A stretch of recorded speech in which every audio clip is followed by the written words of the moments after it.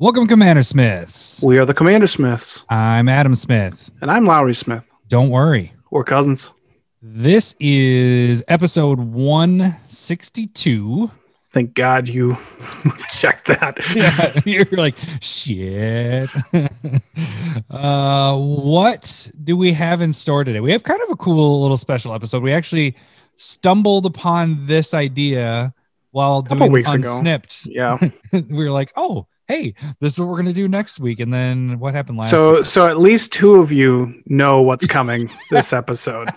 Yeah, that is the funny thing. I was like, okay, I'm going to put it on YouTube so I can see how many people are actually watching this. And then there's two. Two. I think it was Guy. Two. One of them was Guy. And just two. So we're going to talk about card choices and how to build a deck for new players. Yeah. And it doesn't necessarily mean that you have to be a new player to enjoy this, but like Lowry and I built a deck. I have a deck always on me that is just in case I play with somebody that's new. We built a deck to make it easy for a player that is new to the game to play. But this also can fit with if you're newer to Commander. It doesn't mean like a noob, like you don't know how things work. This is just making it some tips. It's just the tips, right? Just the tips. Yeah, just the tips. Kind of a blueprint. Ouch, ouch, get off my hair. Thank you for reminding me that. I got to get to that button. Do you have the button ready? Come on. I do, but the pages, I got to go back. I kind of know where my stuff is. What I should do is write page 7 button 3 so that I know where it is. Oh no. Oh, not right away. What is going on with my video? Oh. Okay, so YouTube's pretty difficult. Keep going again, but I'm not even flipping here. What is going on? There are so many technical complications that happen. No, this is perfect. I hope you fall on your head now. It's stupid. There is nothing wrong with it. Like I don't even know why it flipped me. No. This is what fucking happened to me last week. I was going to be guest appearing emergency wise on CMD Tower, and 20 minutes in, it's not a good for me because my computer totally shit out on me. After 20 minutes, it was going perfect, and then it just shut down. I'm like, that's how I felt. I fell into a deep depression for a couple hours. I was super disappointed. It was weird. I got cast blocked by my own computer. I did not like it. That sucks. It's very bothersome. So I apologize right now and multiple times on Discord. But so yeah, technology sucks. And they didn't respond. Right? They're like, fuck that guy. No, I'm just kidding. Yeah, they're like, no worries. We'll get you on again sometime in the next 5 years. Line through your name from now on. Fair enough. What the hell is going on? Why is my video keep flipping? This is ridiculous. Yeah, it didn't happen. We talked for an hour before this trying to figure out how to do this properly, and this did not happen. And so, so new players, you're wanting to have them invited in and make it fairly easy, and you need to be able to just describe what you're doing within the deck without like playing for them or making sure that your cards aren't overly complicated. And we want to just go over some of those ideas and more specific cards and themes and kind of go through our blueprint while we're doing this. And so hopefully it's helpful because if you want I've never built this deck visually while Lowry is describing that and me messing with my camera, you can check out YouTube because that whole time my camera was black and then I'm messing with it. And yeah. Oh, do you want me to stop because of YouTube, or should we just say, no, it's more not on that part. Maybe if we're in the deep part of the episode. So this is a little on-air production. Don't keep going there because that's gonna be hard for me to edit stuff in. Although I guess it might be funny with me just going black, but I wasn't listening to anything you were saying there. I'm just trying to fucking yeah, I was just stalling. So I feel like if we're talking about a card, you could just throw that picture up over you. over me. for- Yeah, that's my picture from now on. Burn. There's my hand right over the camera. What a beautiful hand. It's so dumb. So speaking of all this, of the technical errors, it happened during proxy time this week. Son of a. But the funny thing is, I didn't realize it. So Oh. I'm editing and I'm looking over on, because it's on two screens. So I have it recording on the other one. I'm just doing my thing. And then it caught my eye and I looked over and I'm like, I'm fucking upside down. What the hell?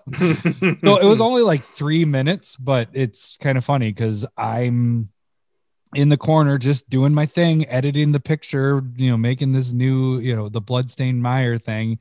And I'm upside down.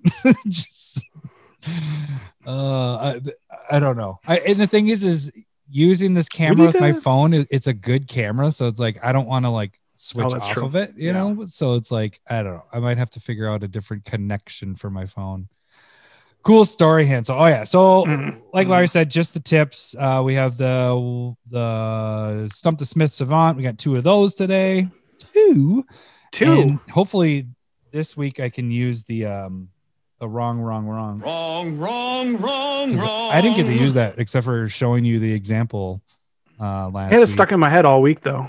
And then we are doing one spec. We're going to kind of jump back a little bit because forward. Well, we continually go back. Well, yeah, I guess we're always going back. We're never going forward. Doesn't make any sense. But Kaldheim just came out not that long ago. And we've already moved on to the Time Spiral Remastered. And then we got spoilers today of 2 cards. Strixhaven. Cards are already starting to go for Kaldheim. I think you still have a lot of time with this, but we have kind of some specs that we think you can go after. I think next week we're going to hit Time Spiral Remastered because those cards are already going up. What is it? Sliver Legion already jumped 20. Yeah, I don't care. Like, damn it. I'd only want that for the collection because I'm not going to build a sliver deck like you've said, but still I was like gonna buy it at 30 and now it's a $50 card. So we'll probably hit that one up next week. So this week we are doing Kaldheim, going through that as well. What are you drinking? Oh, I actually, hang on. Oh, I was almost like taking not that one. Yeah, I probably wouldn't have done that. He's drinking whiskey and you just kind of like, well, because I'm having it's a Screwball peanut butter whiskey. It has a picture of like that seems interesting. A little lamb on if you look at YouTube's, you can see that. I'm not sure if that means anything though. It says to the Is it like a peanut butter lamb sandwich? Lamb sandwich. To the Misfits, Black Sheep, and Screwballs. Which one are you? You're none of those. I'm a Screwball. I'm a misfit. Maybe. I don't eat potatoes. Maybe you're not a misfit. I don't eat potatoes. You're not. I was happy. I think it was T Coats got on my back this week. He's like, that's all right. You can have at least one of our patrons agree with you that they don't like potatoes, but the rest of them are on my side. Yeah. And so I was just like, I'm sorry, I can't help my taste buds. And you get the whole, well, it's more for me that Devin was said. I was like, fine. I don't care. Yeah, it's more for you. All right. So I'm going to taste the peanut butter whiskey. Ooh. That's pretty good. Interesting. It's sweeter than normal, but I put like honey whiskeys are going to be to the top. This might be second because I've had that, I had the apple and then that berry kind.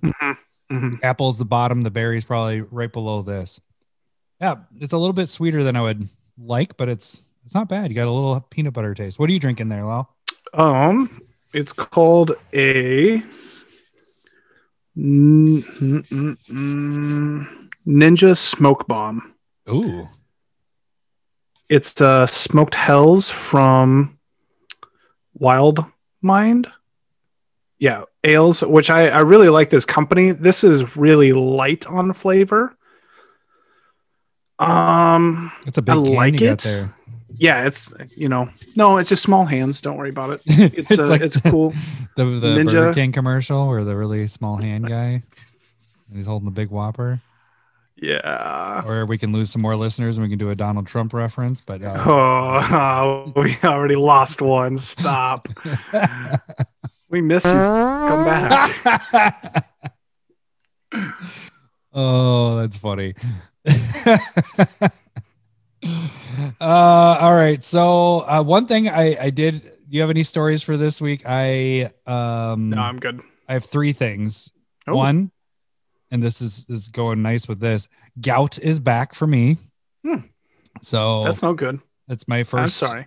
gout flare up since I thought you just aren't you taking meds? Yeah. So I go back to him. That was like on Friday. 2 weeks ago. No, I've been taking it for a month now.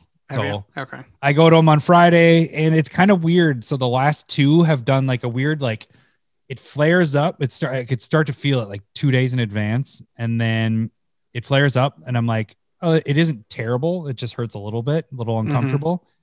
Goes away for a day and then gets really bad the next, like worse than the first time the next That's day. not good. So that's where I'm at today. Started building the climbing wall. I got to show you a picture of that. I'll show you a text. So Nick and my dad came over yesterday and started putting up the climbing wall. That'll be awesome. Yeah. So that's pretty sweet. And then I forgot to talk about the eBay scammer last week. Remember the scammer? Yeah, I'm that's to see if this is going to work at all. So I had this. How do I describe this? So I sent out Reaper King, which if you go back about a month and a half ago, Lowry was like, who's buying that card at that price? Well, I sent that out and that was right before eBay started doing the tracking on orders of $20 or less. Now, just a little side note to people, if you buy from me right now, because we're promoting the show, you get a Kill Him token that we got produced. That's actually like our business card. And you also get a free proxy of whatever proxy I did that week. I kind of include that in with your package. This is key to this whole situation here. So I sent that out and it did not have tracking. Guy claims after about a week and a half, didn't get the card. I was like, give it another week. He didn't get it. So I was like, all right, I'll send another one out. Now eBay starts that tracking thing. So I had tracking on it. I tell him to take down his case because on eBay, if you don't get a card, you go, hey, I haven't gotten it yet. I'm claiming this, whatever. If it doesn't get resolved within X amount of days, they determine who gets the money or who gets a refund or whatever. So I said, can you take that down? Because you can see your card's about to get there today. And he's like, yeah, I can. But here's the thing. I just found my Reaper King in my collection and I'm just going to send this one back once it comes. And I was like, I didn't even respond because I was just pissed because I'm like, now I've sent out 2 to you. I've sent out fucking 2. So he waits a week to even send it back. He gets it and waits a week and then he sends it back. I get it and I open it up and I'm like, what the fuck? It has the token that our business card we give, just fine. I was like, he could have kept it, whatever. It's in the same packaging that I had, or no, it's in different packaging. It's not even in the same stuff. So he took it out and opened it. He gave back the proxy, but it's the proxy from the first shipment I sent and not the one that I just sent because I sent it and I checked the dates and I was like, I sent him this card the day after I did so-and-so Proxy Time. And I got back the proxy of that. The second time I sent out a proxy that I did 4 weeks later and he didn't send that one back. So I called him out on it and I was just like, I mean, I tried to explain. He's like, no, you're confused that you didn't send me to him. I was like, yeah, I did.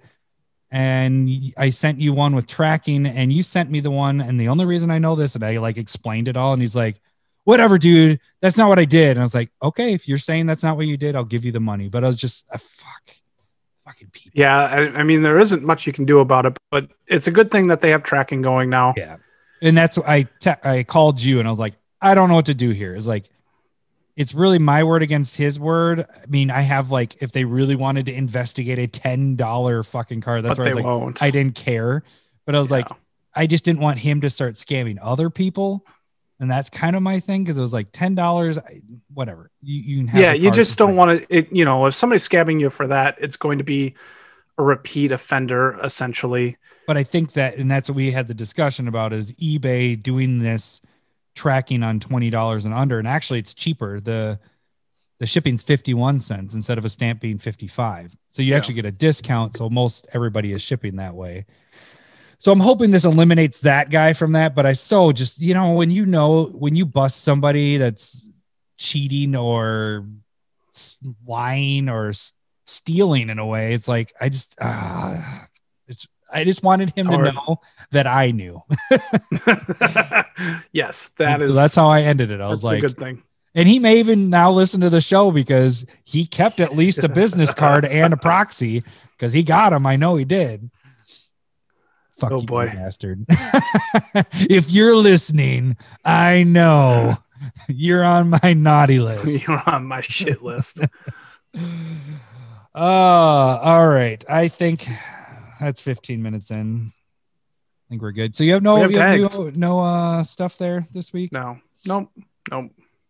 Well, I know one thing that you had a couple new things this week, but it's magic related. So I'll get into it with the tags here. So let's do the tags quick. You guys can become a supporter of the show by going to Patreon. Donate $1 or more, gets you on the Discord, Battle Box League. You also get our unsnipped videos, which are only for the Discord people. And what are you doing with? Are you jerking off your corner of your room? You can see Lowry's. It sounds weird when you say it like that. Is that I'm not jerking off the corner or in the corner. I'm just. That's where my roll of foils. Where'd that go? Oh yeah, it isn't there. It has been replaced with a quip head. All right. Sorry. So that gets you in the Discord, all that fun stuff. You get to have fun chats and hear childish humor or GIFs or whatever the hell you want on there. $5 or more gets you Proxy of the Week, also gets you eligible for prizes when we break records and all that fun stuff. We do have a little bit of, if you're $100 or more lifetime, you get to choose from any of the proxies that have ever been done. Good point. That's kind of a thing that I always forget to mention on there. But the free way to support the show is you can check out YouTube, subscribe there. We are doing the push to 1K. Because there's visuals now. I like that you are adding into this. I'm going to keep my eyes down so I'm not watching. Good. I'm just trying to miming it. Mime the subscribe thing. So you can also check out this episode on YouTube with visuals of Lowry doing his thing. Also, did start doing card previews last week, so you can see that in our sweet moving background, which is awesome. Also, Proxy Time is on there, and Curated MTG gets a lot of views on there, which is Lowry's thing. He's been doing twice a week. He's been getting a ton of views. You've been getting a lot of movement on that. And those are weekly stuff. That's weekly. So we have the podcast, but we have these weekly episodes that pop up on YouTube as well. Just the tip videos. We also will have, we just did our league championship game at some point. That'll be posted on there. That was good. I thought you wanted to say something. That was a joke. No, fuck no. It was a very interesting game. I will say that Lowry had some stabbings of backs that there was no stabbing of back. That implies you didn't do it on purpose. Yeah, but he accidentally killed my partner. It was, I'm going to try to make that one a short so everybody can see that as much as possible. Sweet. Look forward to it. You can also follow us on Twitter. That's where Larry actually discusses a little bit more in depth with the Curated MTG. Actually, the video, it talks really in depth with it. But on Twitter, that's where he gets in conversations with people on there as well. Then you can also see Proxy of the Week cards on there, not sharing with Adam. Mail Day, Card Sphere, Card Kingdom, all that fun stuff that Lowry does on there. Direct message us on there, or you can direct message us by an email, CommanderSmiths@gmail.com. All right, that's everything. I think that's everything. Weekly. Yep. Now, are we close to breaking a month record? We are very close, actually. If the numbers go how they've been going and we maybe get a little bump, we'll beat it. But I think it's going to be really like at the right now. It looks like we're going to get right at the same number again. We're going to be within that 100. That's acceptable. I'm just saying, if you want to go to your wife or girlfriend's phone and just play the podcast, on silent, even when you're gone for the day, you just play the podcast for your pet. But that doesn't do anything for us. That just gets it so you guys get prizes. And when you come home, if your parrot starts cussing at you, that's not our fault. Garuk's dong. Garuk's dong. I just found our opener. Like your parrot impression. All right. That was good. Who the fuck has a parrot these days? Garuk's dong. Now I gotta find it. Now I'm stuck. All right. It's time for everyone's favorite game show, Stump the Smith Savant. All right, bring that down. Oops, I didn't smoothly transition that like I normally do. All right, if you guys don't know how this game works, I am going to read the flavor text of a card. Lowry is going to take what that flavor text is. He's going to try to figure out what card I am talking about. He can only ask yes or no questions. If he gets a no, he will hear this. Wrong, wrong, wrong, wrong. If he gets a yes, he'll hear this. Hello, boobies. Every wrong guess is minus 10 points. Every clue I give is minus 5 points. He starts with 100. I never say what he ends up with, so it doesn't really matter.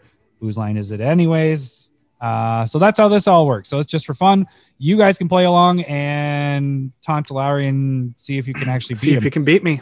He's actually been kicking some ass lately, so I don't think there's many people that over the last couple of weeks have said that they beat you. So, all right. You ready for the first one? Let's do it. Gaia forged her soldiers into self-wielding weapons that struck down all impurities. Gaia forged her soldiers into self-wielding weapons that struck down all impurities. All right, so that puts it... Is this card originally printed before Time Spiral? Yes. Okay. Yeah, that makes sense. Oh, sorry. Hello, boobies. It also makes sense. Okay. So this also, talking about Gaia, makes me feel like, is this a green card? You made a is this a multicolored card? Hello, boobies. All right. So this is a green, but has multicolored. It's pre-Time Spiral. I mean, this is, it's not Ravnica, it's not Mirrodin. It's the Weatherlight Saga, roughly. Gaia forged her soldiers into self-wielding weapons that struck down all impurities. So the weird thing is, I want to say it's like an elf or elf themed or elf in the art, because that is a little bit of what like an elf would be, is just like a weapon of the forest. But I think that's not going to be accurate with that time frame of being made. I'll take a clue. Okay. The card features a mutant-like thing with long nails and long saber-tooth-like teeth. Oh, a mutant? It's very deformed. You can't tell what it is. So your elf thing is a little like... and it's on every single printing of this. This is the same art. It is not any different. Okay. So long claws, long saber-tooth. Long nails, I would say. Teeth. Not claws, but nails. Well, those are the same things, I guess. If you get like those long nails, they get really thin and brittle, and like it's more I don't. Claws are. I'll say like it looks rawr. more like a Karuk's thumb type. You know how his nail gets? It's like broken. Little. You know what I'm I talking don't about? remember that. No, I don't remember that at all from that. Karuk's I mean, it's thumb, like you know? cracked. It's cracked, but it's not like a Yeah. long thumb. No, not the thumb isn't long. The nail's all long. I don't think so. That's just a normal nail. Let them be. You know it's posted right here as I'm talking about Karuk's thumb. It's now posted between us. So I'm gonna double check to make sure I was right.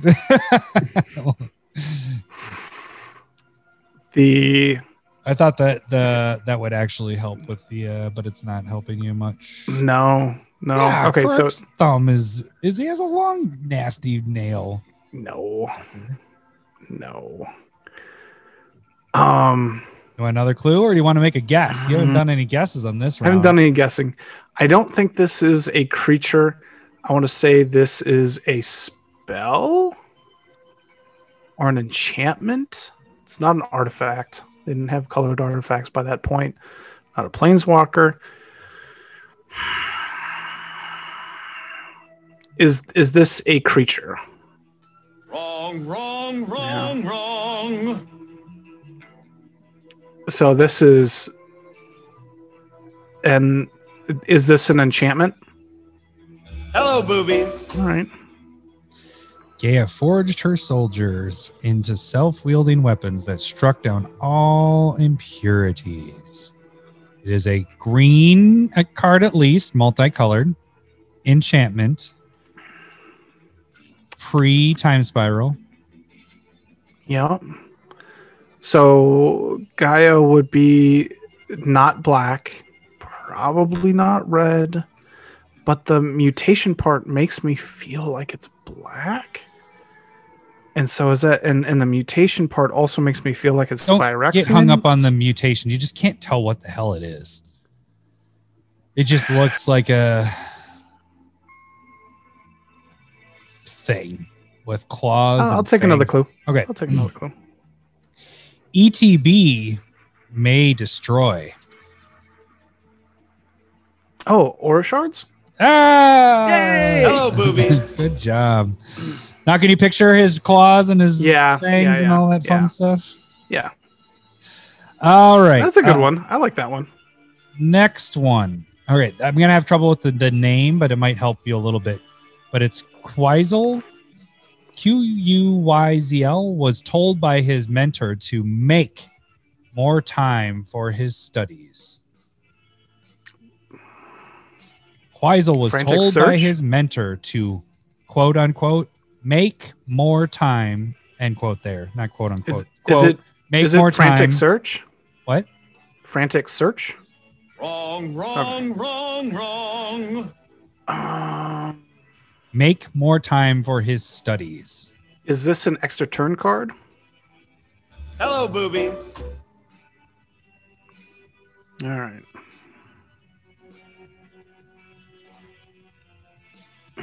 Quizl.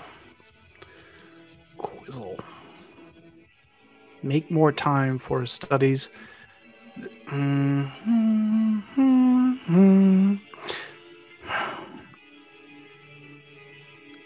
Quizl. It's a quote from Quizl. Quizl said, "Make more time for you." No. What? No. But like, what's the quote again? Quizl was told by his mentor to make more time for his studies.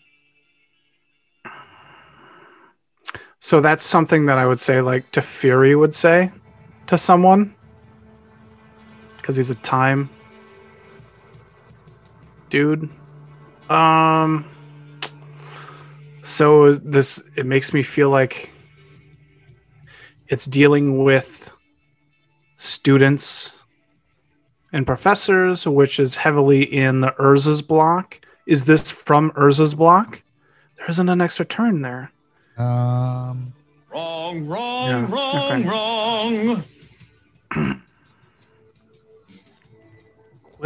Quizl. I don't recognize that name at all. I don't know where to place it. Want a clue? I mean, is this card blue? Hello, boobies. It's not like fucking Seed Time or something. And so it would be is this a sorcery? Okay. Just naming the obvious, just making sure. Whoa. Bubbles. What came from you? I ate a dinosaur today. I'm just mad. So it's blue, sorcery, extra turn card. Make more time for your studies. What are some...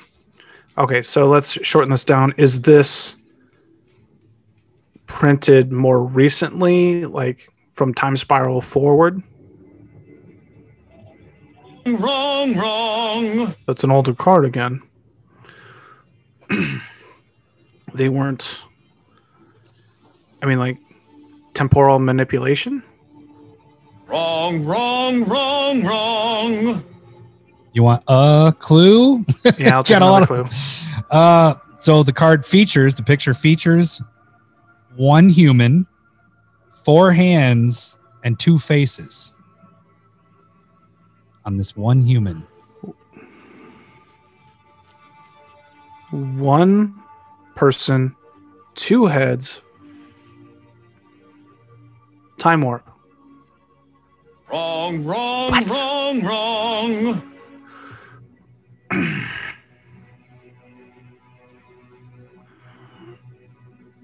Is this legal in Commander?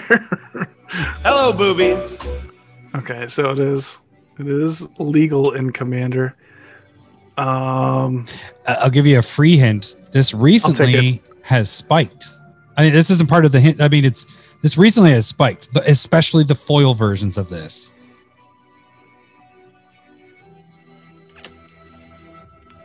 The other clue that I was going to have, this will help with it. I'll take the other clue. The other clue. With your turns, do you like taking a chance to get them? That doesn't help. You have to take a chance to get this extra turn. There, that's worded a little better. You motherfucker. Since Is you this know a blue that and a red card?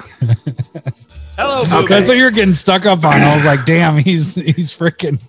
He thinks it's only blue. Yep.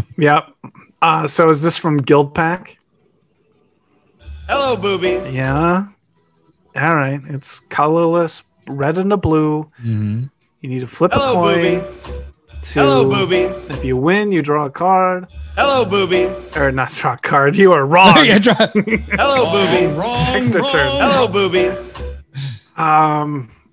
Stitch in Time. Hello, boobies. I was definitely stuck on the mono blue part. I forgot all about. I was like, oh, dang it. How do I get him out of that? And I was like, maybe.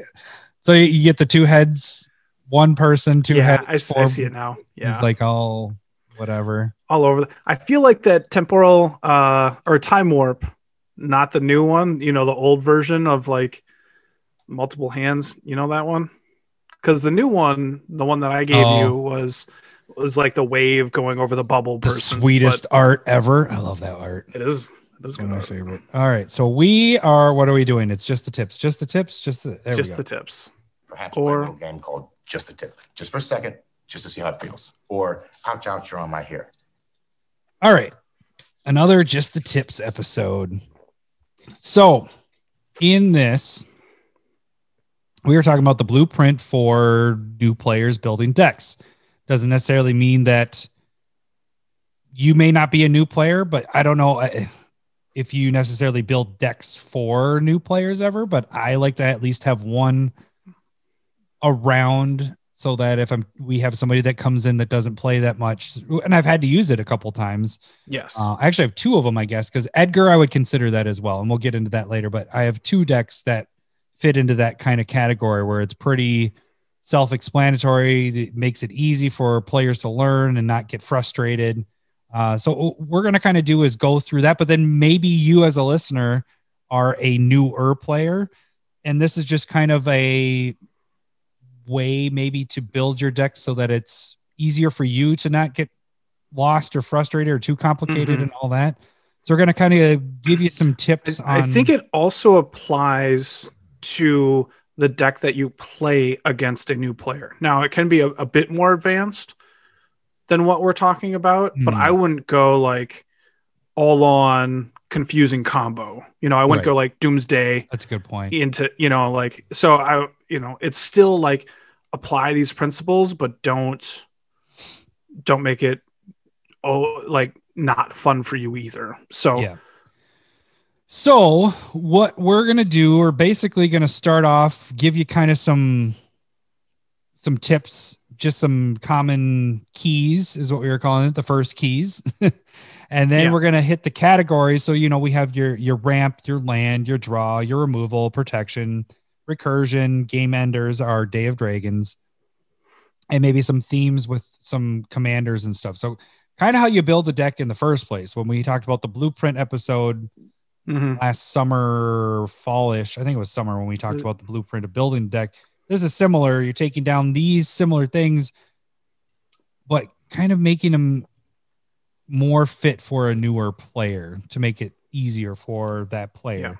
So why don't we start off just from the top, and then we'll finish up with secondary keys, right? Is that what we wanted to finish? We finished with the other keys, second keys. Yeah, like that's afterwards though, right? At the end. Yep. Yeah. So why don't you start us off? What is some of the keys that are a key that you would think that players need? Should we just go back and forth on what? Because we did have maybe different criteria on this point, but and so I think we should. So one thing that I was looking for was making sure, like when you're building your deck, just make sure you have enough lands and enough draw in there. If you're building a deck that's like, think about it a little bit like what the precons do. Like they all come with fucking 42 and you just get flooded more than you'd like.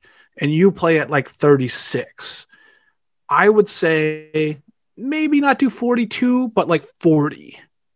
Well, I like 38. I'd go 40, 42. Just be making sure flood is not as bad as screw. Yeah. In my mind. The other thing is I would say, on the other part of that is probably with newer players, what they tend to do is not put enough land, because they're like, also true. I want to have my creatures and I want to have my things that are going on. So if that person is building the deck themselves, make sure you don't skip on the land. And the same thing you're saying, make sure you have enough for sure. At least hit that 36 to 40 range of land, maybe go on the higher side, like you said, because you're not necessarily, and we're going to get into this in a little bit here, but you're not tutoring as much in this style.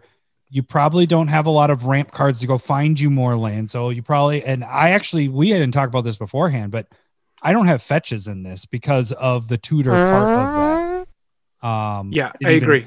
I did not make any notation of that. I didn't either. But thinking about it, I'm like, you don't want that. And that's one of the things that where does that fit in the tutors? Oh yeah, that's in this part. One of the keys. That's in this part. Yeah. So not a lot of tutors. You don't want a new player. Little to none. Yeah. Because if it's them building the deck, they'll have a better understanding of their deck, but you don't always know what you need at that point. You don't know what the answer is or whatever. If you're building a deck and somebody else is using it, it's a new player, they're not going to know what to go get. I remember every time it's going to be, what am I supposed to get?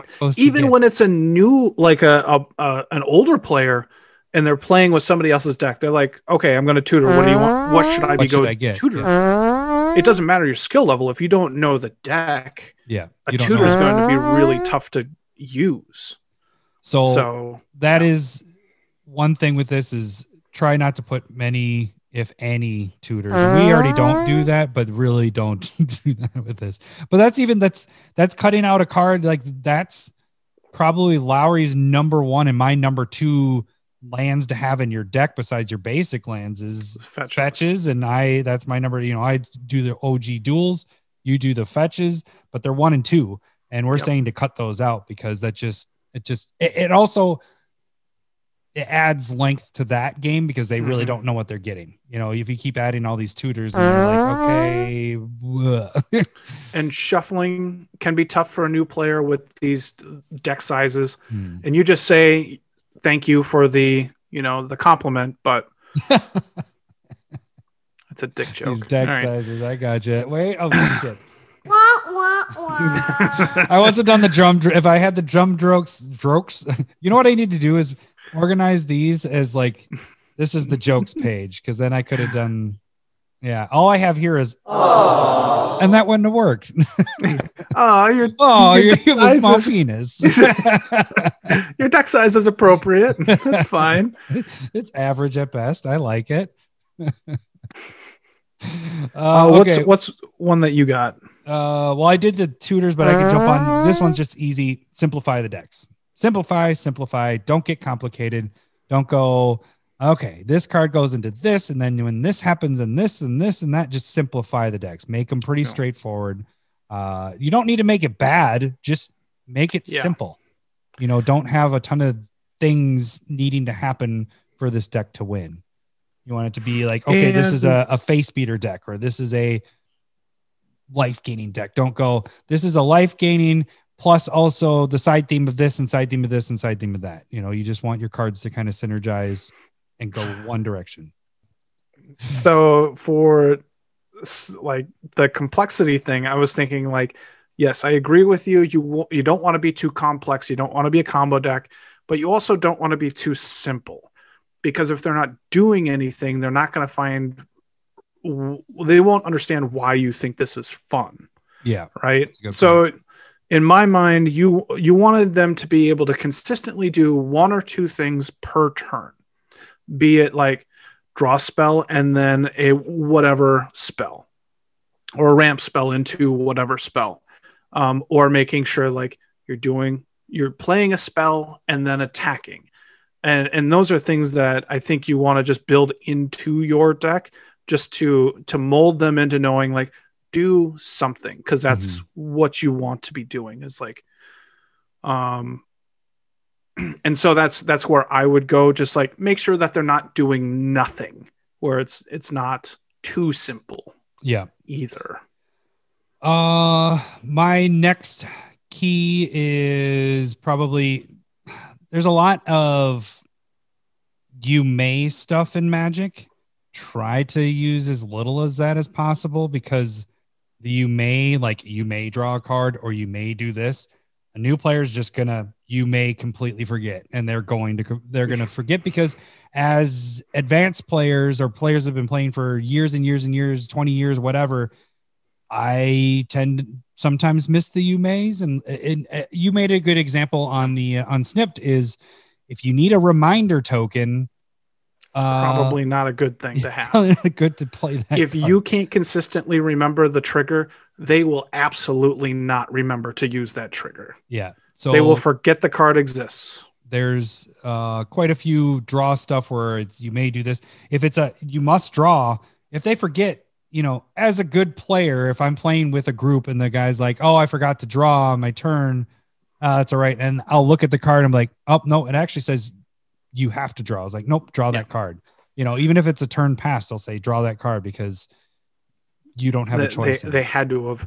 Yeah. And so, yeah, I totally agree with that point. I think that's a little too specific. Like, even if it said May, I would just let them do it as a new player. I'm not saying you have to have it completely cut out. I'm just saying shy away from having too many of those. Have it be forced triggers. And one of the things that I was thinking was like almost triggers that aren't specifically like interacted with that player.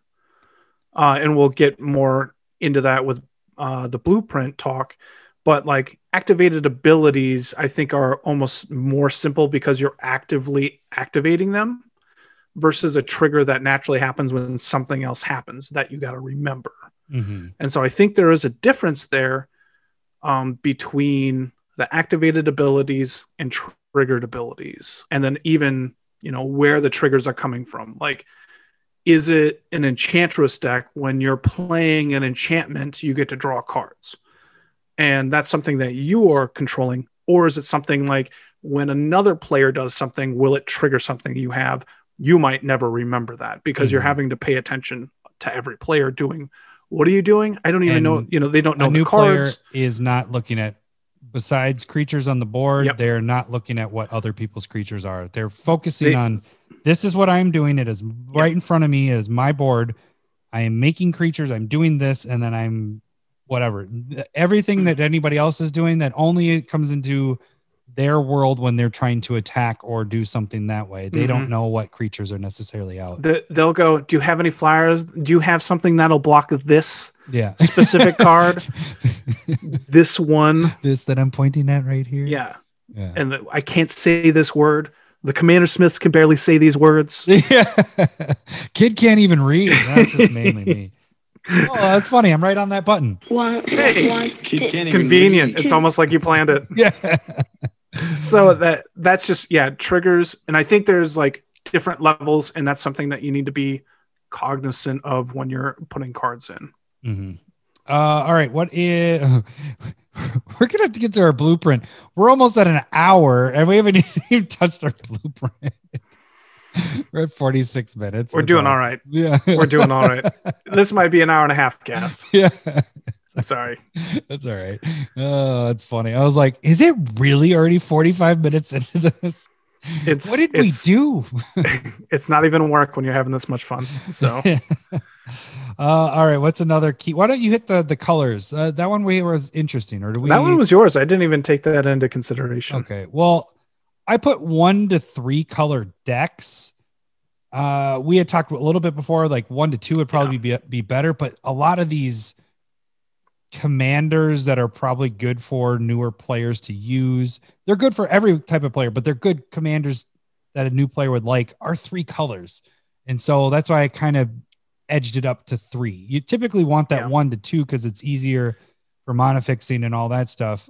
But the good commanders typically around that 3 color range for. And I think that more colors adds more complexity and making sure that you have a good mana base. And we were talking about not using fetches versus 3 colors. And you know what it could be? And I'm just kind of thinking of this out loud as we're talking about it. It could be a 3 color that's focused on 2 of the colors. Yeah. Yep. So that you just have that splash of getting your 3rd color to get your commander out, but your whole deck is mainly 2 colors. So that could be kind of the way to run that. One of the things that I was thinking, and like thinking about like the portal decks, because those sets were for beginners, was they didn't even have instants in those decks. They're all sorceries. Yeah, it makes sense because that's how a new player plays. It's normally on their turn. As soon as they can play it. And then they will have cards that can work at instant speed, but they specify it on the card. And so I would say that for a brand new player, stick to sorcery speed cards for them versus instant speed, because they're probably going to be playing those instant speed cards at sorcery speed anyway. Yeah.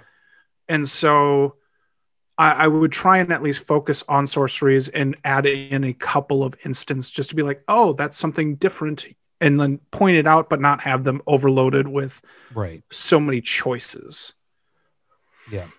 Yeah. And that's really true for brand new players, because they aren't, there's just so many things that they're learning all at once. And then you're like, well, the sorceries you only can play on your turn, but instants, don't get me started with interrupts. And I'm just kidding.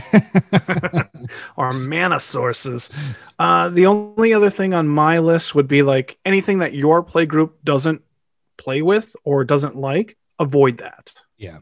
And I think that's probably just a given. Yeah.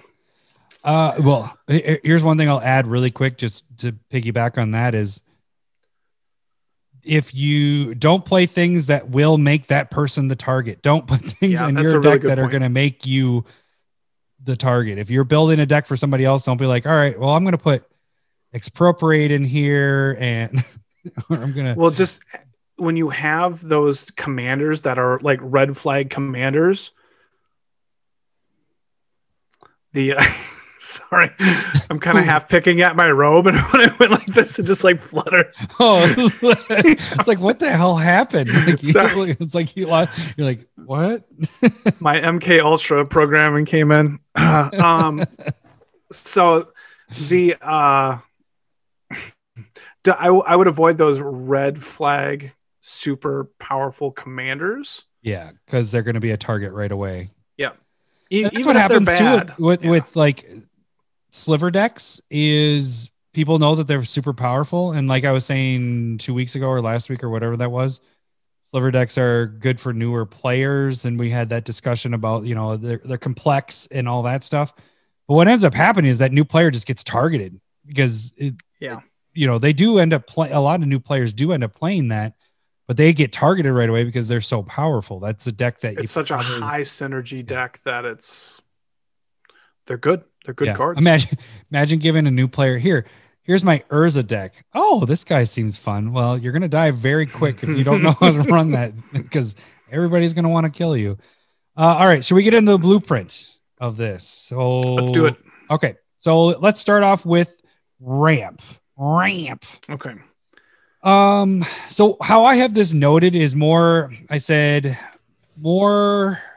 than one use. You kind of want to find some mono rocks or creatures that when they come in, they go search for a land and you can play that land, or your mono rocks have a second use. I will say as like a newer player probably they don't understand mono rocks and the importance of it. If they have the option of playing this elf that's a 2/2 or this elf that's a 1/1 that gets me a land, they're going for that 2/2, because it's bigger and it can do stuff and it can do more damage. Make it so that your stuff isn't just basic. They don't understand that you're setting your first few turns as a lot of setup to make it so you can play bigger cards and stuff later.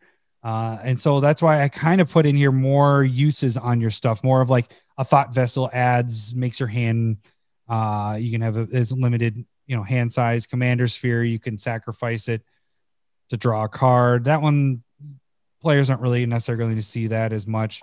But then I also put in here low cost mono rocks because again, newer players aren't going to want to waste their time on playing a mono rock. They'd rather play a creature. So if you had something that only caught like soul rings, of course, but we did have a little discussion beforehand about Monocrypt because it's a 0-drop mono rock. So I do think there's a difference between like something like Soul Ring, which is a fantastic card for everybody, and Mana Crypt, which is, when people are newer players don't want to pay life. They don't want to lose life. Good point. And that coin flip adds extra complexity. I forget those triggers, because I'm a cheater. But I was going to say, hey, if a new player forgets about it, then they don't take any damage, right? But I mean, they don't want to play damage, so they might not even play it or think it's a good card when the card is fantastic. And so something like that, having those cards in there are probably next level.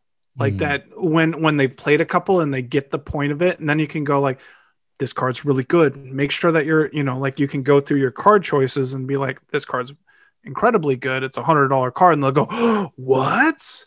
And so being able to point out those differences, but they need that base knowledge of how the game works. And so I agree with you, like having the difference between like a Llanowar Elves or a Birds of Paradise and something like a Talisman or a Signet. Those are good learning tools because you have to tap both of them, but it will be a reminder for them that creatures have summoning sickness and artifacts don't, and lands don't. That's a good point. And so creating that difference and teaching them like creatures have to wait a turn. I think that's a good thing for them to learn base wise. And then maybe you want to avoid haste until that next time, if that makes sense. Until their level up. Yeah. So what do you think about the creatures being able to go find your land, because then that's more of, instead of casting a cultivate that just goes to go search for land, that player is more likely going to play a creature. Oh, and I get to go get a land. Cool. I'll get the land. Mhm. Hey, I haven't played a land this turn, or my next turn, now I'm playing my land. I think a lot more of that than using your spells, because they're not going to play the cultivate. They will until they have no creatures, or that's their only choice. They're not going to go search for that, you know? And I think that's a really good point too. Like spell wise, they won't like over a creature. I think a creature is probably just better to go like the wood elves. Those basic cards they would prefer, and will be more aggressive in playing with them. I would bet that.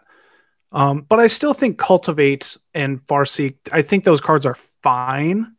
Like they're not too complex. They're not complex. I just don't know.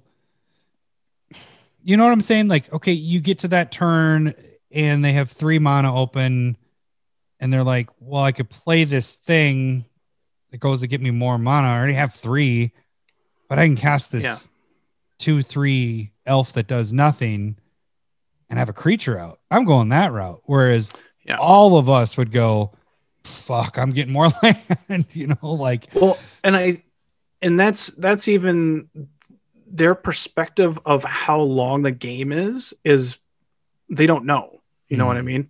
They don't know that 3 land isn't enough. They don't know that 5 land isn't enough. You know, they hardly even understand that their artifacts and their creatures can go away, and more likely will go away. And so their perspective on what happens during a game is so minuscule that like having those reasons, like going and getting lands, is very good, and then artifacts and creatures are very good depending on where you're at. And so like those levels of simplicity but still good, right? Like Soul Ring is probably still the best ramp card for a new player or just everybody in general. But getting into ones that I wouldn't play, like ramp wise, like I wouldn't play Extra Planar Lens. You know what I mean? They don't want to get rid of a land. Yeah. They won't understand that. Or something like Smothering Tithe is so incredibly good, but they'll have to like watch the triggers. And like reminder card. That's exactly. You need a reminder card. You're going to need that. And they won't, you know, like that first one they might catch if they're really smart people, but I'm not. So I miss it right now. But if they're drawing more cards on a turn, they'll miss that. And so like the card's really good and really powerful, but you have to pay attention. You have to be really paying attention. Player is only focused on them at that point. It's their playmat. That's all they're worried about at that point. Yep. So like those are the kind of differences of like, you're going to be wanting them to be playing really good cards, but when it's something where they need to think, you know, 2 or 3 steps beyond themselves, they're not going to be able to comprehend it. Because remember, this is the most complex game in the world. And just out of how many card choices there are, how many interactions there are, how many rules there are, it's an incredibly complex game, and you need to be able to build up on that for newer players. And so being able to figure out, one of the things that I was going through on this and going like, most of these simple ideas were like the beginning of Commander. And so like when like you you're talking first about got the pre-con stuff and all that, or just I like think when the pre-cons started? I think the pre-cons do a really good job of being more simple, but like when we first started building these decks is what you're kind of saying? Yeah. Yep. Like the decks that we build now, you know, 10 years later are just so much more complex than what we did at the beginning. So I think when I was building decks, you know, again, 10 years ago when they were first coming out, like your brothers would be able to play it after a couple times, you know, once they learn the cards and everything, they'd pick it up. But now they'd rather just eat pizza and get grease on my cards. That's what they would do. Hey, Justin. That's what they did. Not bitter at all. So let's keep moving down because we're at an hour. Woo! Hour and a half. I have land on the next one. Land? Yeah, sure. Okay. Well, land is pretty similar to ramp, is what I kind of had. I said straightforward or easy built on abilities. So like Reliquary Tower, Gavany Township, Rogue's Passage makes it so your guys are unblockable. One of your favorites, Kessig. Then we have Run. Yeah. Recursion.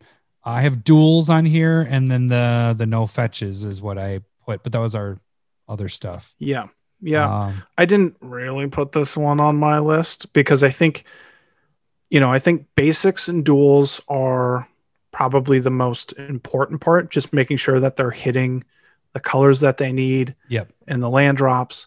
And those extra abilities, I think, are a little bit next level because most of the time they're going to be using it for land. Anyway. But that's what I was saying. If you like Reliquary Tower, again, the maximum hand size, whatever. But that's only if they're in a drawing deck. So that might not necessarily work out that way. And think about that. Like, are they going to be getting over their hand size? Like, are they going to know to like draw that many cards is good and you get to keep it? Are you even going to be putting in complex enough cards to fill up their hand beyond? Yeah, that's probably a good point. It might be, so like I don't know this if might be matters. a next level thing to add the other ones of making their stuff unblockable. Because are they really even going to look and see, hey, this land makes it so my guy can get through? You might be right that it's more on focused on the, not even necessarily just duels, it's just fixing the land so that you're finding a lot of the dual lands, not the OG duels, just all the different kinds that there are. Yeah, and even tap lands at that point, as long as there's enough tap lands within the group, it's going to be fine. Yeah, well, but if you have the cycle lands, you have the battle bond lands, you have so many different dual lands, and they're not fetching them, so who cares? That's the point of shocks and duels and all that, is you can go fetch those bad boys up. So and apply that idea that we said earlier about the fetches and mana crypt. Like, new players don't like paying life, and so shock lands, pain lands, they might not like that. And so, I mean, you can still have it in there for like that next level. Like, they can put it into play tap, not wanting to take the 2 damage, but that next game, you're like, if you want to play the spell this turn, you could do this. Mm-hmm. And so, like, it doesn't hurt them to play it tapped or not. It's just not optimal. Right. So, all right. Move on to draw. So draw. I said cards that make you draw instead of conditional draw. Take out the you may. So like one example I used as a takeout is like Life Crafter's Bestiality. That one has the every time I say it, I was wondering, I was like, I haven't said that card in a long time. And I'm like, I wonder if he's going to still shake his head at me in disappointment. Still. Yeah. Oh yeah. Of course. That's the joys of YouTube. You guys can see Lowry disappointed. He's not mad. He's just disappointed. So Life Crafters, you may scry 1 at the beginning of your upkeep. And then if you play a creature, you may tap 1 and then you can draw a card. So they're not going to do that. So I more was focused on like Howling Mine. It makes everybody draw, but it's draw. Great Henge is borderline, but it is you cast a non-token creature. The part they feel like is complicated is they may think they have to pay that full cost of Great Henge. So I think there's so much on Great Henge. I think could be probably a little too much. It's so good. Like everything on it. It's like, well, I'm just saying, like, once they get, if they understand that it doesn't cost as much as it shows there, and they get it out, they're gaining 2 mana, 2 life, and drawing cards just off of. Let's simplify that thought a little bit and be like, Guardian Project or Beast Whisperer. Like, those 2 cards I think are fantastic. I have also Vanquisher's Banner. So if you're playing you're going to be doing a tribal type thing. It's fully agree with that. Creatures bigger. Then I also put, it kind of goes back to land though, but I had like war room type stuff, but then you're back on that land thing. So it's like, do you have that And or don't you? Yeah. And that's paying the life. And so that's, They probably wouldn't like that. So maybe either. I am scratching that off my list and I will delete. Well, I that mean, on the like, if you podcast. agree, like, that's part of it too. We're not telling you how to build the deck. We're just giving ideas and opinions and what we've noticed with new players. Like, you know, you're your own person. You can do New what you players want and be wrong. That's fine. Pissed if you make them draw so many cards and they have to discard, which is insane. It's like, it's fine. It's like, no, you're making the best hand possible. You pick your best 7 cards and discard those others. Yeah, but I want that. It's like, I want those. Yeah, of course. We all do want those, but you shouldn't be mad about drawing more cards. So yeah. So what do you have for on drawing? Like no goes on there, or do we move on to the next one? No. We can. Okay, so like draws again. Those cards that specifically just like, I think I'm like, if we're contrasting, I'd go like Phyrexian Arena is like an upkeep trigger. Like I think it's maybe a little next level. It's not like a divination. The life part. Oh, that's true. That's a really good point. But I did note that one. I just didn't. And like you said, it's the life. People hate it. They do. I have to lose a life and draw a card. This is bullshit. I'm not doing that. Can I? But yeah, so something like think of, what is it? Is it what's the demon? Blood Gift Demon. They'll make you draw. Like, you know what? You're gonna draw and lose a life. Ha ha ha! Gotcha, good fucker. Thank you. Thank you. So something like Pull from Tomorrow, where it's like blue X, draw X cards, that might still be too Harmonize. Harmonize might be a good one. Okay. Like, let's just say green. Pull from Tomorrow, you still have to discard. Yeah, they might not like that either.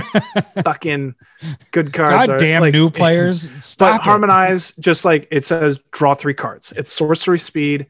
It's very simple, straightforward. Still a solid card. That's something that I would say works. Something again going like Rhystic Study. Amazing card, but they got to remember those triggers. Remember that, yeah. And they're being nice and they are remembering your triggers.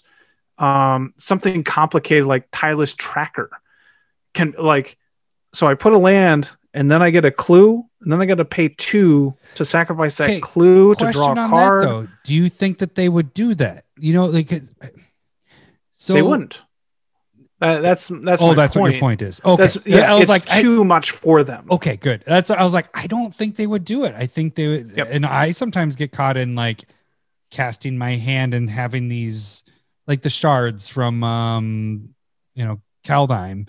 I had a lot of times some shards still sitting there because I was trying to use what I had in my hand, and that's like, I know what I'm doing with it. Not saying that a new player doesn't, but. No, a new player doesn't know. I think that's but they're trying to just play what's in their hand. They don't realize that more cards helps with being able to play more stuff. And so I also wanted to kind of talk to you about that is, do you think a new player would play that spell unless it's the last spell in their hand to draw more cards? Or would they rather go, I mean, I could play this for 5 and draw 3 cards and maybe play something else, or I could play this one creature and have it in play, you know, like, and it doesn't help them at all. It's just a creature out in play. So that's why I almost was kind of combining things of like trying to get like creatures that do it or passive draw stuff. You know what I'm saying? I think that's a really good point. Like the ETB draws, like something that's physically going like, I'm casting this or I'm doing this and this trigger happens or that spell resolves and that happens. So, and that's why I'm like, Tireless Tracker is just like fucking loops.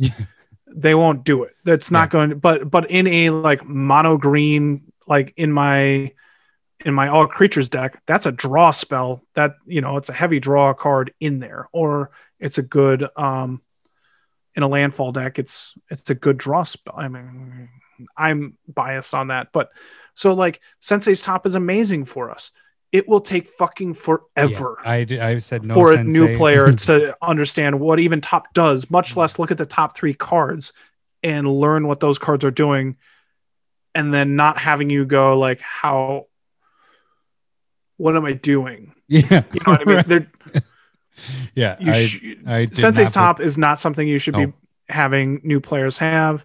Another card like that's super confusing would be like Necropotence.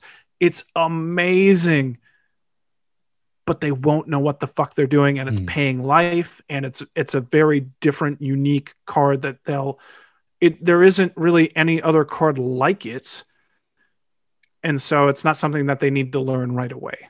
Yeah. And another one that's really used a ton that is really confusing is like Sylvan Library.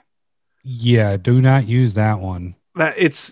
So I'm drawing the top 3 cards. They'll fucking put it into their hand, and then mix it with their hand, and then go. I don't even know which one. I don't want to pay for life. I gotta put 2 back. It's like, did you put the 2 back that you drew?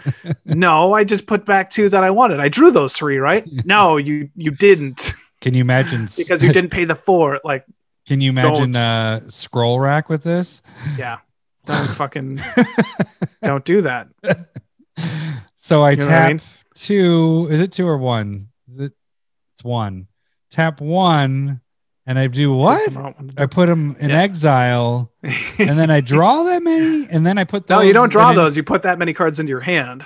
And then it's not even draw.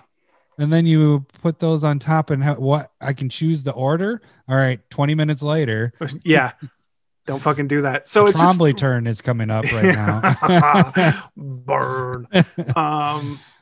And so like, if it's complicated, if you feel like you've seen other people go like, if you're playing in a game and you're like, well, this is taking entirely too long, don't put that into your deck for a new player, because it will take a really long time for them to understand.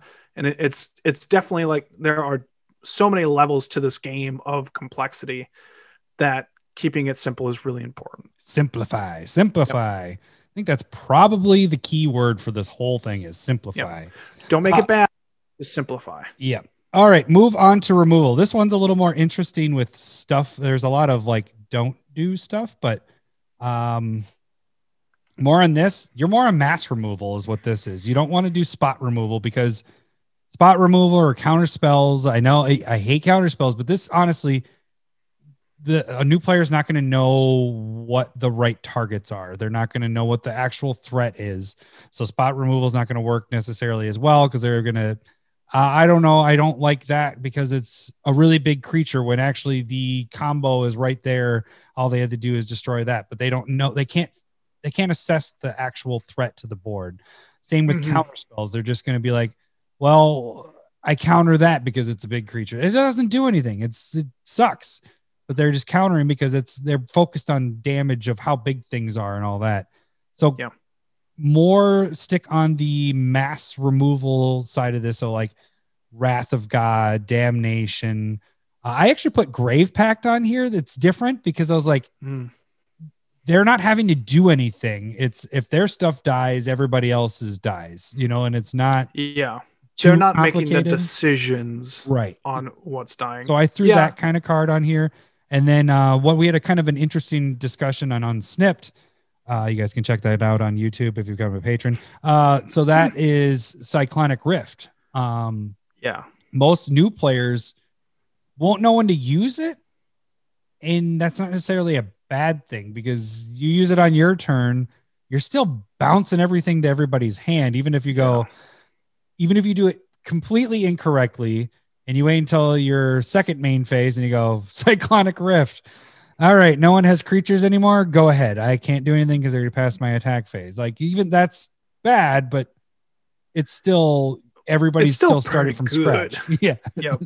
So, but yeah, so you want to more focus on hitting everything, and so they don't have to make that decision. Now, one thing that we talked about on Snipped as well that you mentioned is what happens with wraths. What do new players typically not like to do? Yeah, I mean, a lot of time, so something like Wrath of God or like Bane of Progress, where those cards are just destroying everything. They're like, but I don't want to lose my Signet. And you're like, yeah, but he's fucking gaining 10 life a turn. He's about to win the He's game. going to win. Just my play Llanowar this. elves are awesome.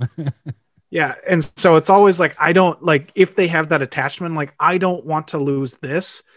That's still that threat assessment thing.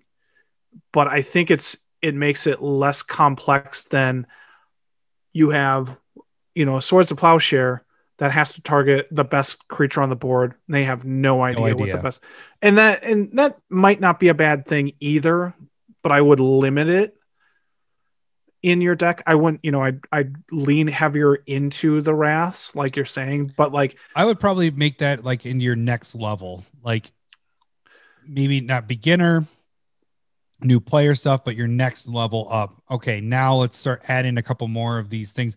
Or here's one thing. What do you think of this? You like using this card. It's pretty sweet. The enchantment that comes out, and then you get to take an enchantment or artifact from each, remove an enchantment or artifact from each player, and it stays under until that leaves play. What is that one called again? Oh yeah, it's a white card. On it. I know what it is. Yeah, white, colorless. It's an enchantment. Is it like Gate of something? But anyways, Fate that could be something. There are multiple cards that do kind of things like that do similar things to that. Yeah. But that's hitting each player.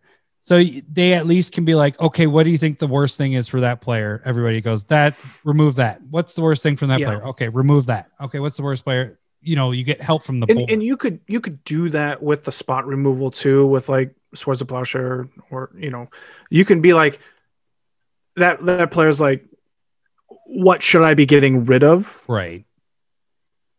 So that could be something, but it does that. It's that instant speed. It's decision making. It's still adding in a lot of like actual complexity if you're a brand new player. One other thing is they also don't want to piss off one person. Yes. And that's why if you're spreading it around, it's not pissing off. It's hitting everybody, you're pissing off everybody. No, but you know, that is a thing with new players, and you can get it with when you play with certain people, or maybe people you're not even comfortable with.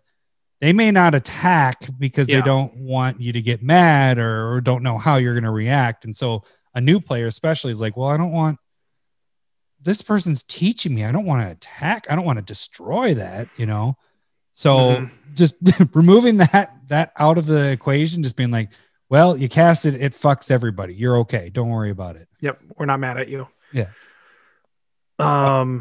Is there any other stuff on removal we wanted to, was that the no-goes? That was good. That's good.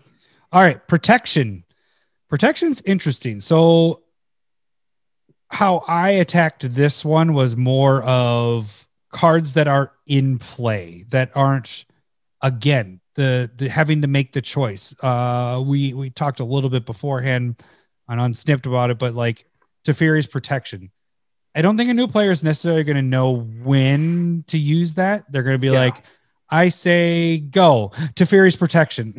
You guys can't touch me until next turn. It's like, all right, well, that didn't do anything like that. Yeah, I mean, timing is so important with Teferi's Protection. So I agree with, that's more of like a counterspell card almost.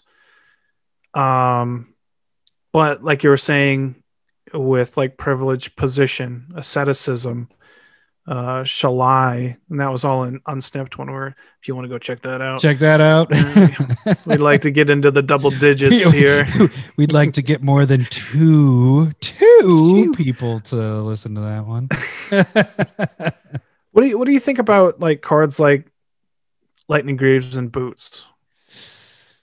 Oh, I didn't put it on there because it is being specific. And that's why I went with the mass protecting their stuff, that it's all protected. Because they're not going to know, like, first of all, you put on Lightning Greaves and then they're not going to understand that they can't put stuff on it. Like, I can't even target my own stuff. Shroud makes that complexity. I agree. The haste part, when they're just learning that creatures can't do something, then introducing like with this card they can, might be good, but it might be a little too much as well. So yeah, I think those are questionable.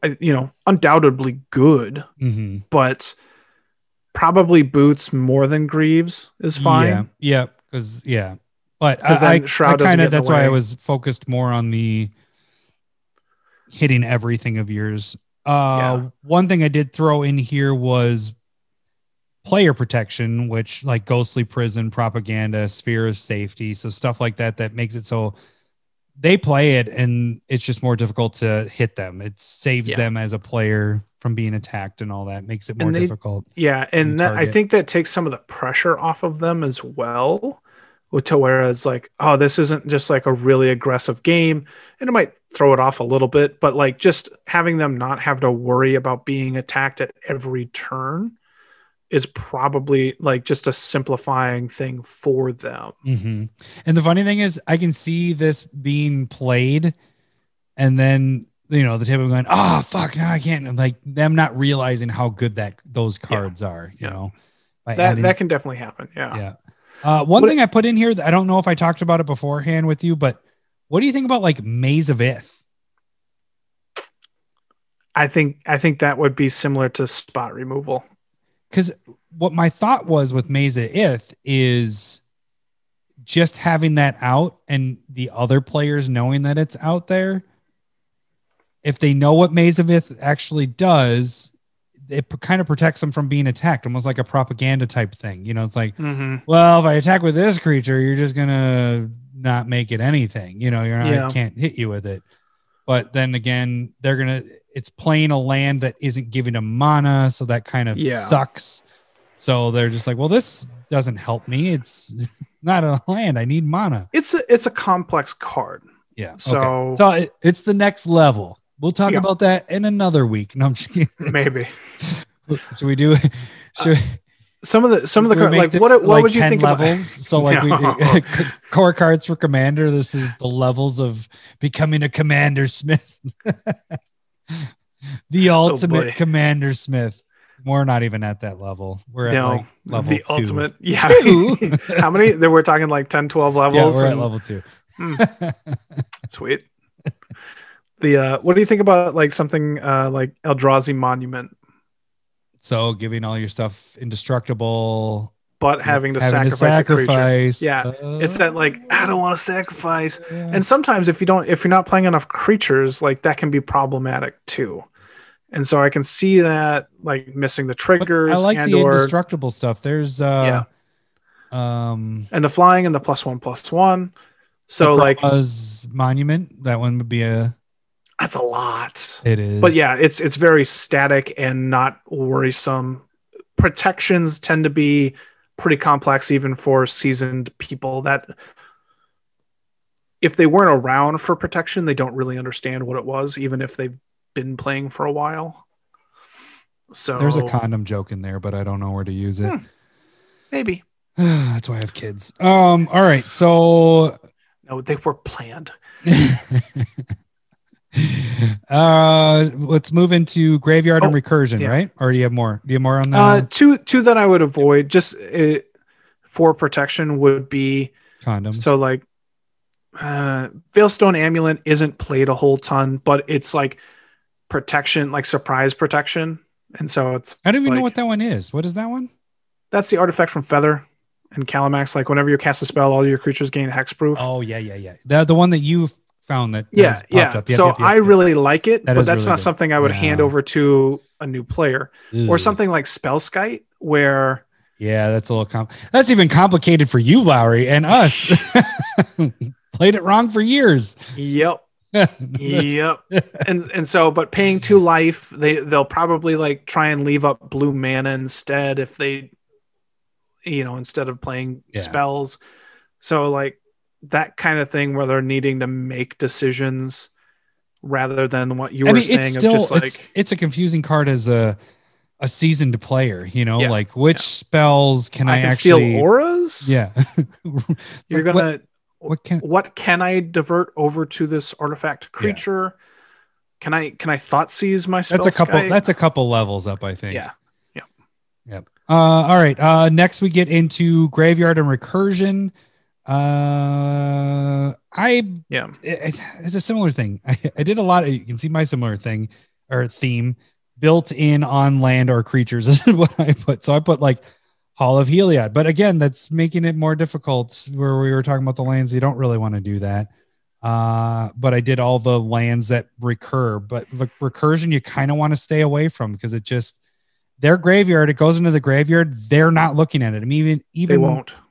Even as a player that's been playing for however long, I have to remind myself, hey, I have graveyard recursion stuff. Yeah, you have those tricks of like turning cards sideways or separating them, and some people might not even know what they are. Right. So, especially with what we had talked about with the land stuff, this is probably one area you want to stay away from. And to be honest with you, recursion didn't come into my repertoire of playing until recently because of Lowry more Just putting always the point talking out about of it. recursion. So it's not like it's in the last 6 months, but in the last couple of years, I've been putting more and more recursion in than I had before. And so that's not necessarily a thing that you learn right away or you realize, So something simple like Eternal Witness, like that, like you're saying, creature comes into play. You can look through every card and maybe, and bring whatever one back you want. That's still pretty advanced for understanding what cards you would need at that moment.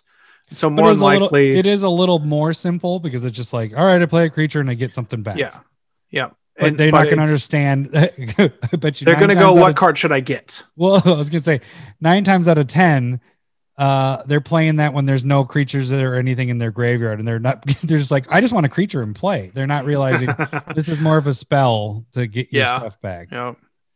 And then like flashback cards, like they'll fucking miss that all day. They won't remember, so I wouldn't do it. I would avoid those for sure. All right. So last couple here, but Game Enders, Day of Dragons, what kind of stuff do we want to do here? I just put basically maybe have some alt win cards. Have some cards that am I losing you? Oh, there we go. You're back. Have some things that simplify. What was that? Are you there? Can you hear me?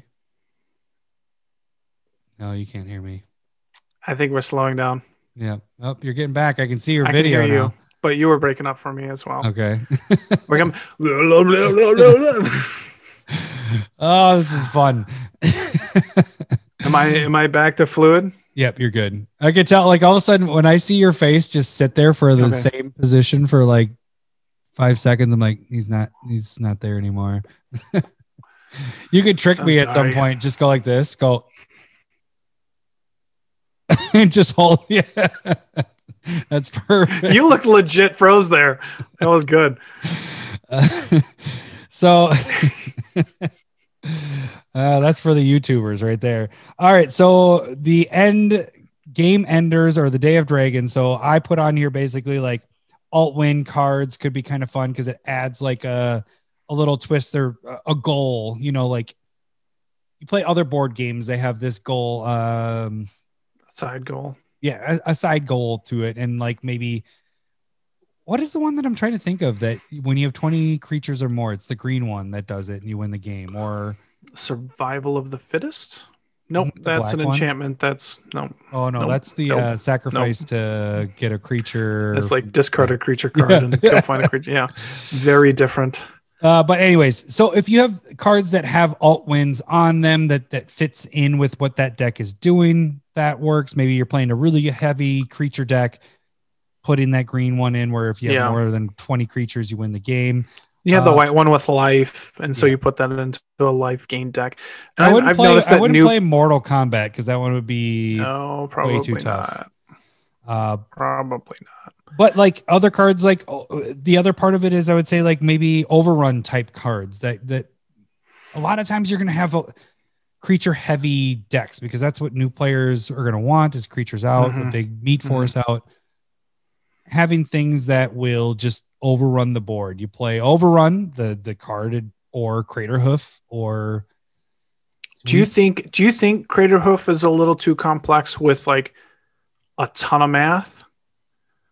But like once to me, it's- Overrun's once pretty it's- easy because it's just like 3/3/3/3 on top of this. I don't versus think Crater so Hoof. because you play it and the players aren't going to be like, you figure it out. You know, it's like they play it and they're like, all right, I have how many out? Okay. They all get this. You know, everybody's going to help figure out the math of what each.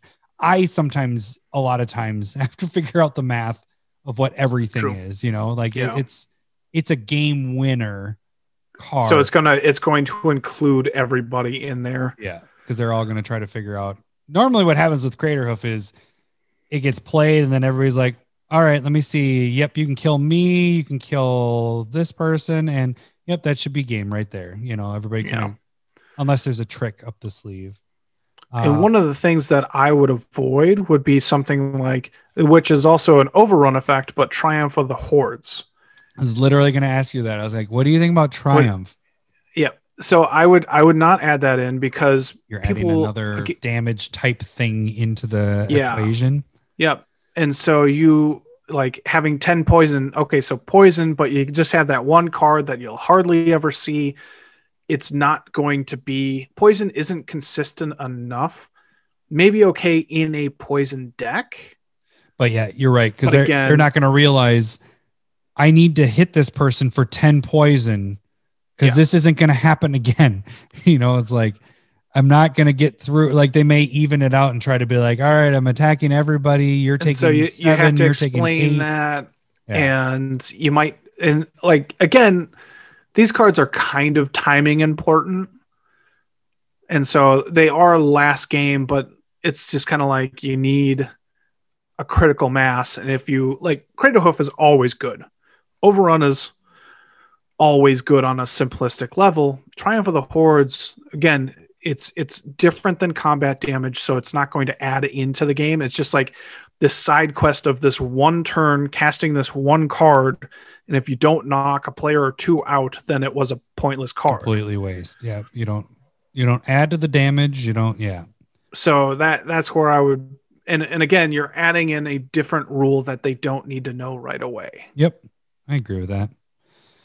All right. Let's get into the themes or commanders that you can kind of look at here. One thing I think is really nice that I have done with the one deck that I made is like life gain. So like an Oloro deck. So you basically are, they're just gaining life all the time. And it's kind of nice because you cannot do anything for 10 turns and all of a sudden they're up 20 life and no one did anything. I also have like Meat Force kind of decks where like Edgar, where you're just generating tokens. What else did I put for Meat Force? Oh, I said things that generate a lot of creature. Blah, blah, blah. This isn't a commander, but Assemble the Legion. I really want to get that card in more decks. I think it's such a good card. You're the only one that I've seen play it because I can never play it because I play red and only red and not with white. But like Bitter Blossom, do you think Bitter Blossom? No, that might be too tough because it's the life thing that we were talking about. Well, they might not like it, and so they might not play it right away or like appropriately. Yeah, and then Alayla was another example of a Meat Force. Yeah, and then I put also like tribal decks. There's a lot. Yeah, for sure. Tribal is like the thing you almost want to do for newer players. I think so too. Tribe needs to be elves, needs to be vampires. I was thinking elves would almost be perfect. Yeah. Like tribal elves, mono green, you're going to have enough like land mana. You know, you're going to have enough creatures to be aggressive. You need to make sure that you have enough like draw in the mono green deck. Mm-hmm. But then after that, it just kind of has a really good sweet spot of everything you need for a new player. What are some other themes and commanders? I just have a list of commanders, so why don't you run through some of the themes and commanders, and then I can list some of the other commanders that might be good for a new player to use. Yeah, so good for a new player to use, like a defensive deck, something like Doran or Arcades, where they can be a bit aggressive but still be able to block. And it's pretty straightforward. I mean, like, you're playing creatures and then they have a defense and they can do a lot of damage. So it's good there. I think Voltron decks are pretty simple and straightforward.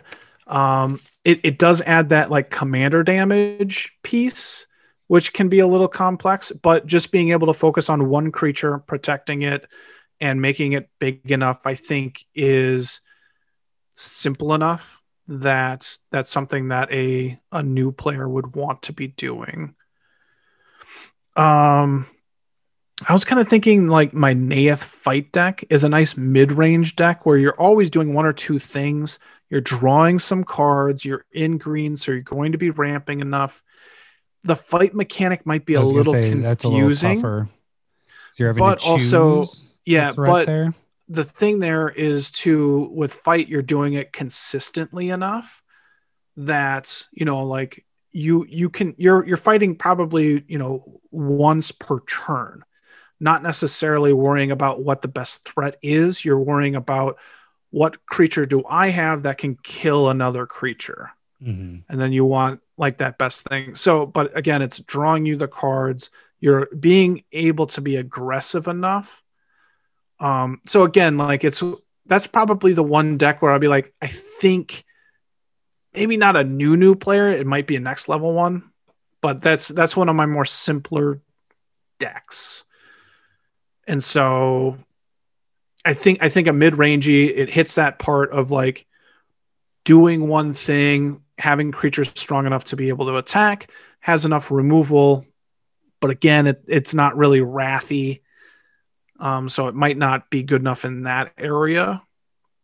But I do think you probably want to be in green, some way. Because it's the best color.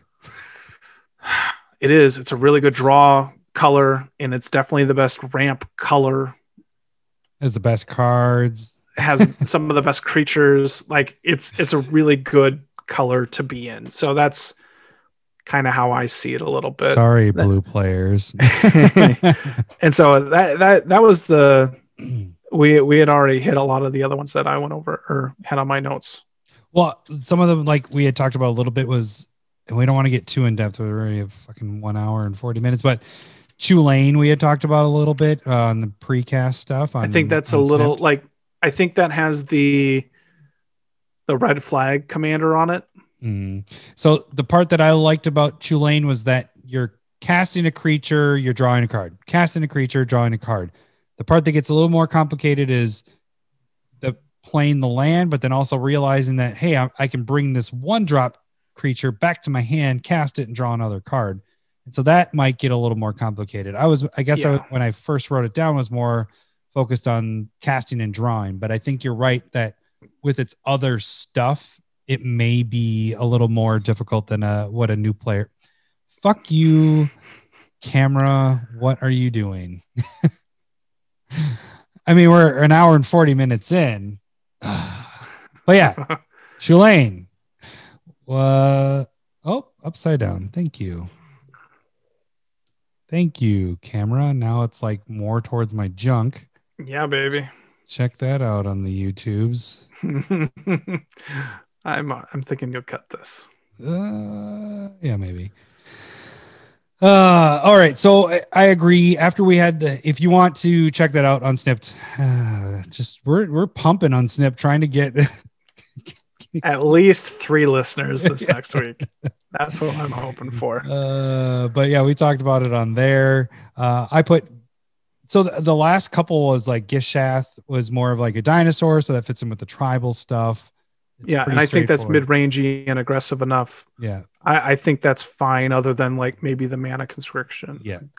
Krenko is like, perfect. Like, agreed. You're just playing goblins and you're doing damage. You might have, it's a little more complicated on like when to tap things and all that, but really all you got to do is just play goblins. It's kind of like the elf side of it. Mm-hmm. It's the red for elf. You had Arcades. Kalia might be a little more complicated because that one's it has that attack trigger. Yeah. So you gotta be a little more aggressive. It's still pretty simple. It's like just try and protect it and put out big creatures. But yeah, that might be next level. Yeah. Animar, I thought would be perfect in this because it has protection, natural protection on him. You're playing creatures, you're getting counters on it. The part that gets a little complicated is they got to realize in their hand, now this costs less. So you may have a lot of times that they go, pay the full casting cost, or they don't even cast the creature because they don't realize, oh, this costs 5 less than what it did before. So maybe, yeah, I think that's a next level one at least. And then I had, I'm gonna skip Marisi because that one just seems, the goading part is fun, but I think that's actually more next level. But Joria, Weatherlight, and Tatiova, I think, are perfect for a newer type player, because Joria, you're just casting artifacts or just historic spells, drawing cards, and Tatiova, you're playing land and was it play land? Draw a card, gain a life. Yep. And so that mother effer. At least it came back. Ah.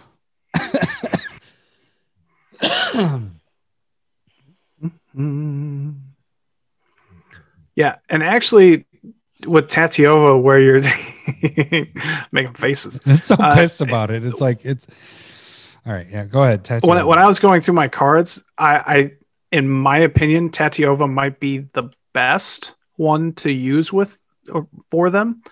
It incentivizes to lay lands. You're drawing a card, so you're drawing enough cards. Gaining life. Gaining life, that one might be a little bit like too many things going on, but it doesn't matter if they miss it or not, really. And the only thing I would caution against is making a landfall deck for it. Just make it natural. Just a deck that has. Because if it's like, okay, I laid a land, that it's trigger, trigger, trigger, trigger, trigger, trigger. If they're having to remember what every one of those cards does on those triggers, that is where it can be complex and remembering. But if it's just like draw a card, boom, it's moving them forward, and then you just have unrelated non-landfall cards, and you just kind of like good solid green blue cards. You're going to be drawing enough cards, you're going to have enough land in your hand. I just feel like and it's defensive enough where you're just gaining enough life that it isn't problematic, but it's also kind of like making them not die as quick. Yeah.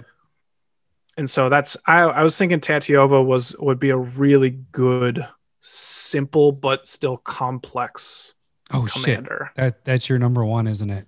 Yeah. I didn't do it. That's fine. We can stall. No. You know what my number one is actually, and is one that I built, is Edgar. I'll do Edgar. The only reason, because you're playing vampires and you're getting vampires. It's pretty easy, and it either be Edgar or Laurel. Like those are the two I built them. Yeah. Those are the two that I built off of it. And because like going with like Edgar can be complex, like, but there's a difference between landfall triggers, and they're all different triggers. And when those vampires attack, it's going to be trigger, trigger, trigger, trigger, but they're all the same trigger of putting a 1/1 counter on it. Right? If you have Edgar out, but you still have that. And as you can see with the two that I like, they're like have the eminence thing where it's, they don't even have to cast the commander. It's just, they're getting that ability as it's in their command zone, which is always nice as a new player, but they will need to expand because they got to realize that most commanders don't have that. Most commanders don't have this eminence thing. And in fact, Oloro doesn't even have it on it. That was before they even invented before eminence. So. I'll go through my no-goes real quick. So like avoid combo. Not even going to talk about that. I don't avoid stacks like an Urza deck. Avoid your tutors. So like a Magnet deck is going to be too much for them to know. My Omnath landfall deck, that's too many. God damn it.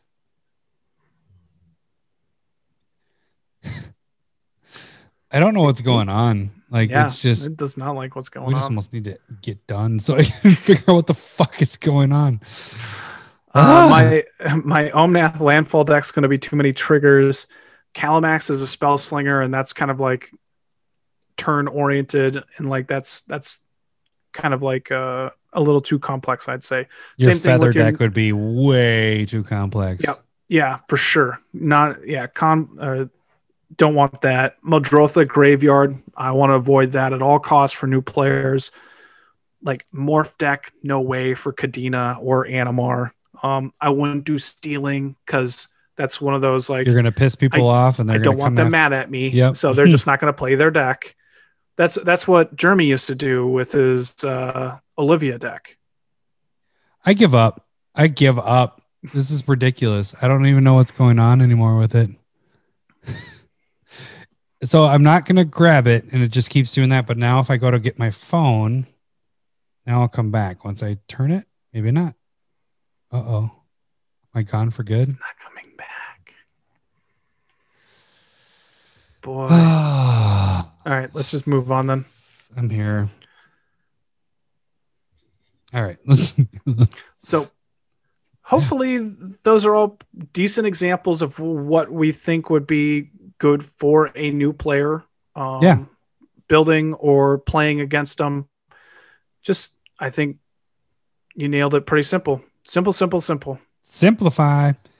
Yeah, I think that's a pretty good list of everything. And it doesn't mean that like this is for everybody in building decks for other people as well. I don't know. We don't have very many new people that come in, but we do have some occasionally. So that's why I always have it on hand. And it's kind of fun. I haven't played my Oloro deck in a while, but it kind of makes me want to play it again just to see how it runs. It's been a while since we've seen it go. So yeah, it'd be interesting. All right, let's move on before my camera flips for the umpteenth time. That one. Spec. To rule them all. All right, so we're going to make this quick because my camera's doing shitty shit. So shit. One spec. We are picking one card from Kaldheim, and it is a card we think will go up. And Larry, why don't you tell us your one spec for this week? I'm going to go Torolf, God of Fury. That's the red one. Just a normal foil. I'm guessing, you know, they're doing more of it, but the pre-release foils at $10, the showcase foils at $10. I think the normal foils will be more than a non-foil showcase. And so I'm just saying, I think the card is really good, really close to Repercussions, which is like a $20 card, but low supply. And it also does something pretty unique too. And it's a mythic card. So I see the foil, like the foils on TCG were $360. And I see that being like a $10 card. Yeah. And take the pre-releases are already over 10. Yeah. So in comparison, I see the pre-releases getting higher, but I don't want my buy-in to be $10. Yeah. I'd rather take the non-foils at $3-4. So yeah. Oh, I dig that. We'd be more in depth with stuff, but my camera's probably going to flip at any point. So we're just kind of moving through this quick. We're going to be at 2 hours here pretty soon too.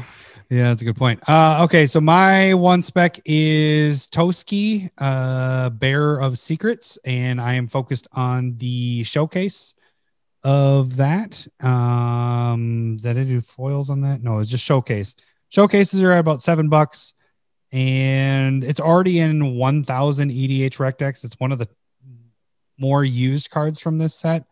It's a great in any creature deck. It doesn't even have to be squirrels, because it's just whenever a creature deals damage to a player, it's not one or more. It's whenever a creature deals combat damage, draw a card. He's indestructible. He has to attack every time. Can't be countered, so that's always fun. With the showcase ones, you have the different art, and they're all sitting about $5. So even the non-showcase are at $5. I could see this card getting probably to 15 plus with no reprints. Toski's fantastic.